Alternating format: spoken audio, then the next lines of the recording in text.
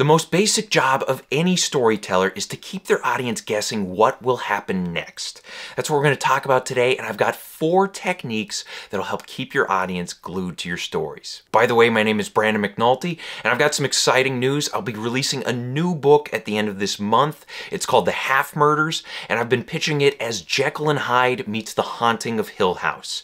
And if you're interested in learning more, I will link to it in the description below. But for now, I'm going to talk about another book, one I've been reading. It's called Screenwriting: The Sequence Approach. And this book focuses on the idea of the 8 sequences, which is a structural method for thinking of your stories. Basically, if you're someone who doesn't like 3-act structure, maybe you think it's too broad or it doesn't fill in enough blanks, you might want to test out the idea of the 8 sequences. And essentially what this does, it breaks down a story into 8 different parts. Sometimes this can help you really narrow things down and get more specific with it. I'm hoping to do a video on the 8 sequences in the near future, but today what I'm going to discuss are these 4 tools or techniques that are discussed in the opening chapter of this book. And these techniques are used for keeping your audience engaged, keeping them thinking about what will happen next in your story. Now, some of these techniques are ones that we naturally use while telling our stories. Others we might be less familiar with, or we might just not use them as much, but I think they're all valuable, and that's why I'm going to go through each of them today. I'm going to explain what they are, how they break down, and I'll give you some examples of each. The first technique is called telegraphing, and this is when you tell the audience explicitly what will happen in the future of a story.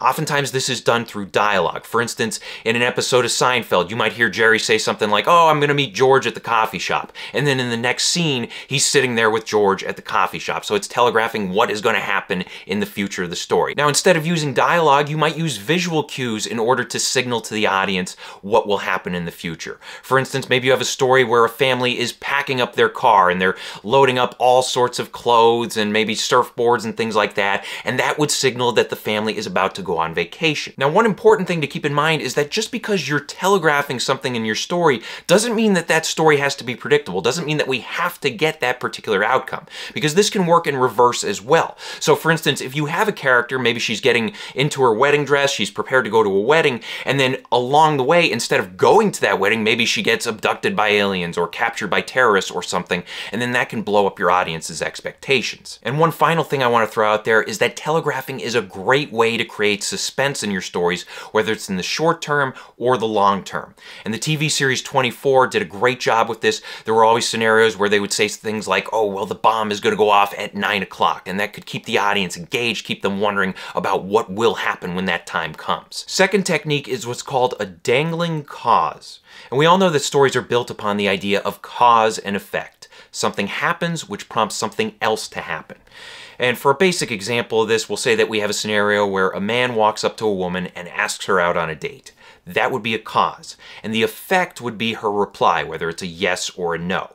Now, it's important to keep in mind here that in this particular scenario, the effect is immediate. It happens right after the cause. Now, on the other hand, for this technique of the dangling cause to work, you would need to give us the cause and then hold off on giving us the effect. In other words, make sure that there are some events happening between the cause and the effect. Make us wait for that effect.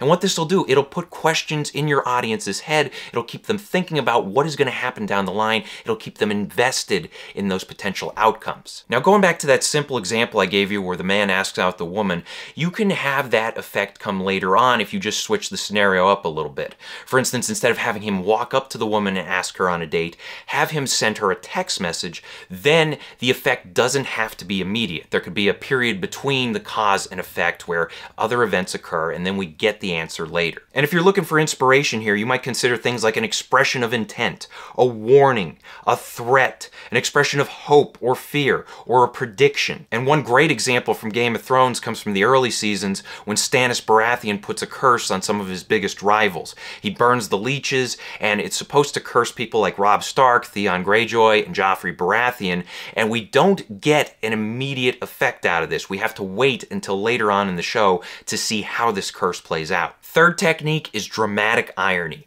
And I've talked about this on the channel before. What it is, it's when the audience knows something that the characters do not. not. You might have a scenario where you're writing a story that has multiple POV characters, and maybe in one plot line, a character is planning to hurt another, but that other character doesn't know about it, and then when we jump into their point of view, we, the audience, fear for them because they're completely innocent to the danger that is about to hit them. Now, there are two simple steps for creating dramatic irony in your stories. The first step is revelation, and this is when the audience learns a piece of information that the characters don't know about. And then the second step is recognition. This is when the characters discover the piece of information that the audience has known all along. And when that recognition hits, it can create some exciting scenarios. Another thing to keep in mind here is that typically you will use dramatic irony to create either suspense or comedic effect. With suspense, we're talking about making the audience fear for the future. And there's a great example from Raiders of the Lost Ark. In the middle of the movie, Indiana Jones is getting a special headpiece examined. And while he's there, one of his enemies sneaks into the building and poisons his food. We, the audience, know it's poisoned, but Indy doesn't, and that creates suspense in this scene. On the other hand, when you're using it for comedic effect, you'll use dramatic irony to create a misunderstanding that will be drawn out for laughs and intrigue. A great example of this comes from the movie You've Got Mail, and here you have a scenario where two characters fall in love with each other over email, but they don't know each other's identities in real life.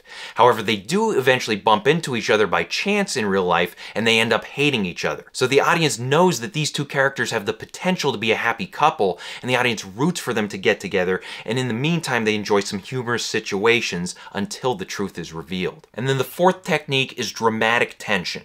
And this is critical to any story. It's what drives the story. And what it is, it's the idea that a character wants something very badly, but they're having trouble getting it. So you need a scenario like this in your story in order to drive it. And another thing to keep in mind here is that in order for dramatic tension to work, you need to create a strong emotional bond between the audience and the character. So, for instance, what you need to do early on, you need to introduce that character. You need to build a bond between the character and the audience, make us care about that character, and make the audience get invested in what the character wants. Now, when it comes to building dramatic tension in your stories, it's a three-part process. You have the question, the tension, and then the answer or the resolution. In other words, you're going to be raising a question early on, you're going to be playing out that question over the course of the story, and then toward the end, you're going to answer that question. So part one here is the dramatic question. And the question is, will the character get what they want? For example, in Star Wars, Luke wants to deliver the Death Star plans to the Rebel Alliance. The dramatic question here is, will Luke succeed in delivering those plans? Then we get the main tension. In other words, how does the character try to get what they want? What obstacles does the character face? How does the character overcome those obstacles? If we go back to our Star Wars example, Luke can't just deliver the Death Star plans because he's stuck on Tatooine. Therefore, he has to join up with Obi-Wan and Han Solo. Then they try to go to Alderaan, but they get captured by the Empire, and then they set out to rescue Princess Leia, and they end up escaping together. And that leads to our answer or resolution. And the answer to a story's dramatic question does not come at the very end of the story, believe it or not. It actually comes well before then. Usually the main character will get what they want around the 75% mark of the story, and then a new question will arise as a result. So again, going back to Star Wars, Luke successfully delivers the stolen plans to the Rebel Alliance about 80-85% of the way through the story. That's the resolution to the main tension in the story. But the story isn't over just yet, because a new dramatic question has been raised, and that question is, will Luke and the Rebels destroy the Death Star before it destroys the Rebel base?